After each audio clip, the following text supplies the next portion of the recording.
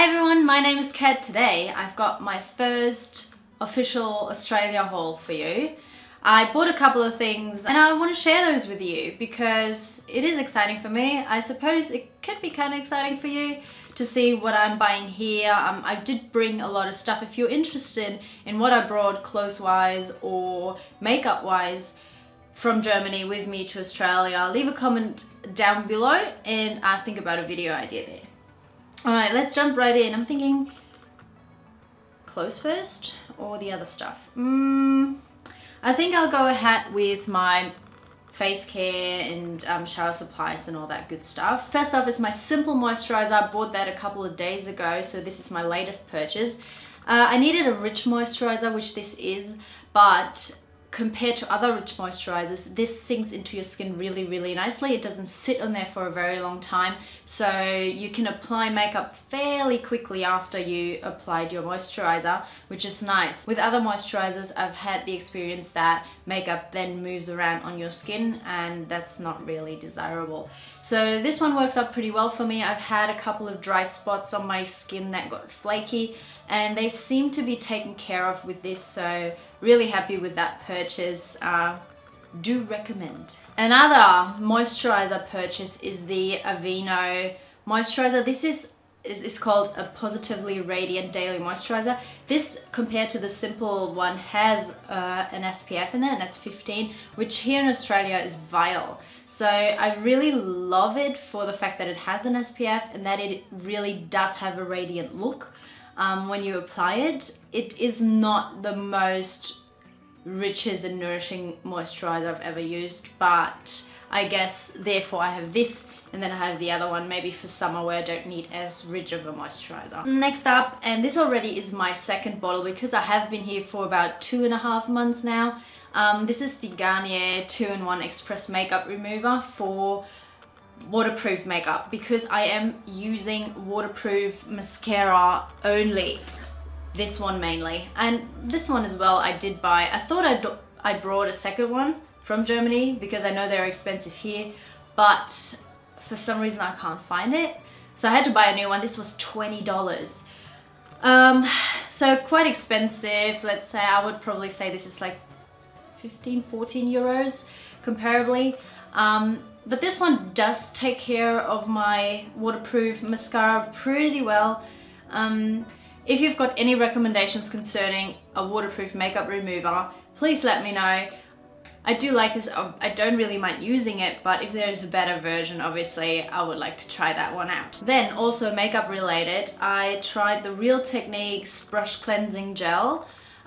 Before in Germany I used like a solid shampoo where you just swirled you added some water, swirled your brush in. With this one I really need to figure out how to use it properly because it's so different from what I've used before. I think this was quite expensive. It is a fairly big bottle, it's 150 ml, so it should last me a while. What's the smell like? Smell is alright, a little fruity actually. It just takes up so much time opening this up again, putting it like either on my hand or somewhere else or on the brush, and then swirling it around and then going back in with the new brush doing the same thing. With the other one I could just go and swirl, and with this one I have to pick it up and squeeze it. So this is kind of a hassle right now. I need to find something different. If you've got a tip for me there, let me know. I'll really appreciate that. On the same note, I just bought this and haven't tried it out yet. This is from Sports Girl. I suppose you go in with your 2 fingers and then you have this rough surface here with the ridges and like little knobs in the front where you can just swirl your brush around on, and it should take care of a lot of the makeup residues in there, and I don't have to swirl it around on my hand anymore because my hands were really dry after I cleansed my brushes and I didn't want that. So I got this and I'll work out how this works and if this is any good. But this I got from Sports Girl. I think it was like $4 or $5, so not too bad. Then for my hair, because I like using dry shampoo every now and again, especially when, I don't know, I've showered the day before and hair still looks alright, I just need a little touch up. I like to use dry shampoo. Now This smells alright. It is a little whitish, which does go away when you either brush or blow dry your hair after. It definitely does the job. I would like to try another one. I don't know if actually Toni & Guy has one. I would love to try that one because I really love the smell of the Toni & Guy's hair product series. And then for the shower feeling, ooh, this just dripped on me. Ugh. This is the Rituals Yogi Flow. What is it?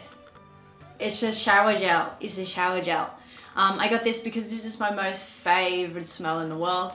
And it was reduced. So there was like a sale going on and this was like a special thing. And instead of, I think, $10 or something, you got it for $8, I believe. And Nate got another one as well. I might just quickly hop and go and get it. Alright, so, alright. So Nate got this one. This is like a samurai, what's it called? Samurai Jutsu shower. This is the best smell in this world. It's like citrusy, but so nice. I don't even know what's in there. Ancient Samurai, that's what it's called, yeah. Mandarin and Jutsu. What's Jutsu? I don't know. I do love both, but I do sneakily like to use some of his every now and again just because it's so nice. Then I was at the Reject store, and as a bargain hunter as I am, I can't really walk past something like this where it says $2 each. This is a hair mask from Schwarzkopf. It's the Essence Ultime, and this is a color one. So specifically for colored hair, which I have, same line, obviously this one. Both were $2. This is a shine spray that you spritz in. Works alright, it's not like really high shine. And this one, I believe that this made a huge difference to my hair and made it look really shiny. I think it went pretty well with the change of water here, because obviously the water is different. That probably isn't as hard as the one in Germany, so my hair obviously does look different, but I believe this played a huge role in making my hair look as shiny as it is right now. Alright, so that's pretty much what I have for face and makeup and all the other beauty stuff. I think let's continue with some clothes and accessories, because these tell me that these aren't the cutest, nicest little earrings you've seen, oh god, how? In a long time. So these are the ones that have like a ball behind your ear. So you would basically wear it like this with a stud in the front, and then you have the thing dangling at the back of your ear. And I always wanted like this kind of earring, but they always were like pearl or something, and I'm not really that pearl kind of girl. Plus they were kind of expensive. So when I saw these, I was like, yay, these are mine, and they look so cool here. They have the best design ever. At first I was like, oh, I don't know if I like the crystal in the front here, but it works out perfectly. Then in Australian fashion, you gotta have a pair of thongs. These are called thongs in Australia.